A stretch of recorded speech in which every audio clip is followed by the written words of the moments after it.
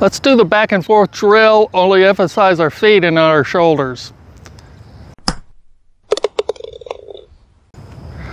Now, for those who watch me regularly, you know that this is one of my core drills for learning the feeling how to swing.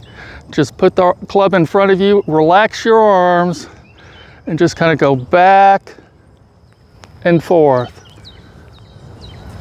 back and forth.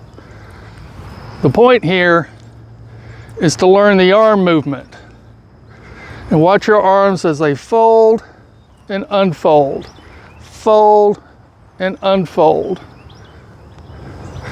We're going to modify this a little bit to work on our feet. Because in the golf swing, it's not a shoulder movement. On the downswing, it's a foot movement.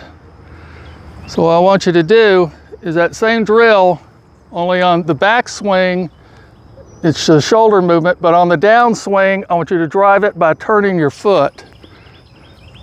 So now we're going to do back and forth, back and forth, back, forth.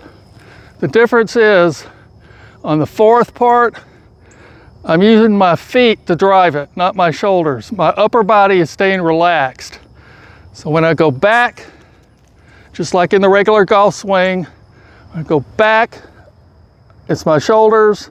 When I go forward, I'm driving up from the ground with my feet. So it's back, forth, back and forth, back and forth, back and forth. This will teach you how to use your feet. It's a simple exercise you can do to get your feet more involved in your golf swing. And as you learn this, you're going to learn more to use your feet on the downswing to power your swing, because that's what you should be doing.